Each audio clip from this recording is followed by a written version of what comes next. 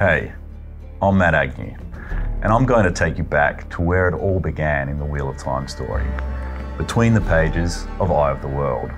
So sit back, pour yourself some wine, and come join me on this journey.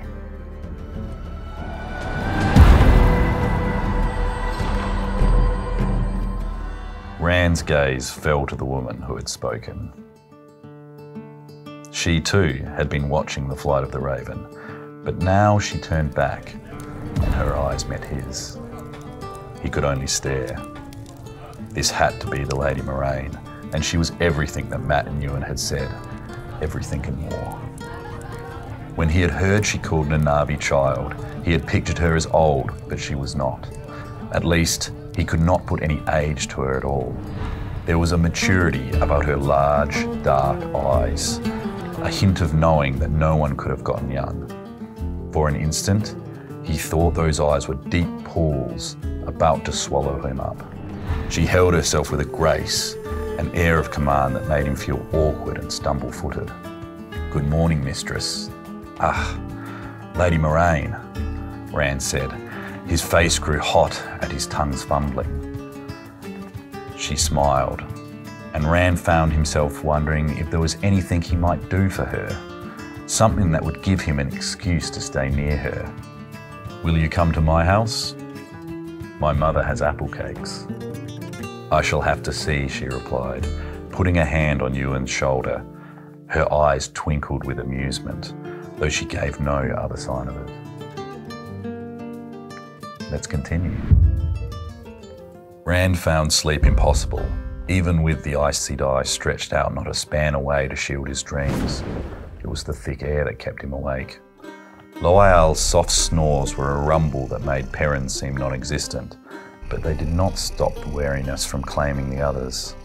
The warder was still awake, seated not far from him with his sword across his knees, watching the night. To Rand's surprise, so was Nanavi. The wisdom looked at Lan silently for a long time, then poured a cup of tea and brought it to him. When he reached out with a murmur of thanks, she did not let go right away. "I should have known you would be a king," she said quietly. Her eyes were steady on the warder's face, but her voice trembled slightly. Lan looked back at her just as intently. It seemed to Rand that the warder's face actually softened. "I am not a king, Nanavi. Just a man without as much to his name even as the meanest farmer's croft." Nanavi's voice steadied. "Some women don't ask for land or gold, just the man. And the man who would ask her to accept so little would not be worthy of her. You are a remarkable woman, as beautiful as the sunrise, as fierce as a warrior. You are a lioness, Wisdom." "A wisdom seldom weds." She paused to take a deep breath, as if steeling herself. "But if I go to Tar Valon, it may be that I will be something other than a wisdom. Aes Sedai marry seldom as wisdoms. Few men can live with so much power in a wife, dimming them by her radiance, whether she wishes to or not. Some men are strong enough. I know one such." If there could have been any doubt, her look left none as to whom she meant. "All I have is a sword, and a war I cannot win, but can never stop fighting. I've told you I care nothing for that. Light, you've made me say more than is proper already. Will you shame me to the point of asking you?" "I will never shame you." The gentle tone, like a caress, sounded odd to Rand's ears in the warder's voice, but it made Nanavi's eyes brighten. "I will hate the man you choose because he is not me, and love him if he makes you smile.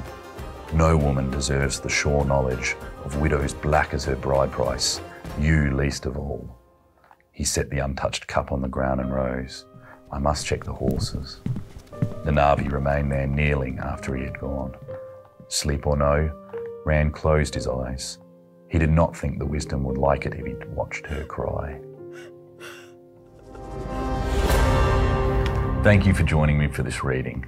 The Wheel of Time adventure is just getting started. You can stream it now on Amazon Prime Video.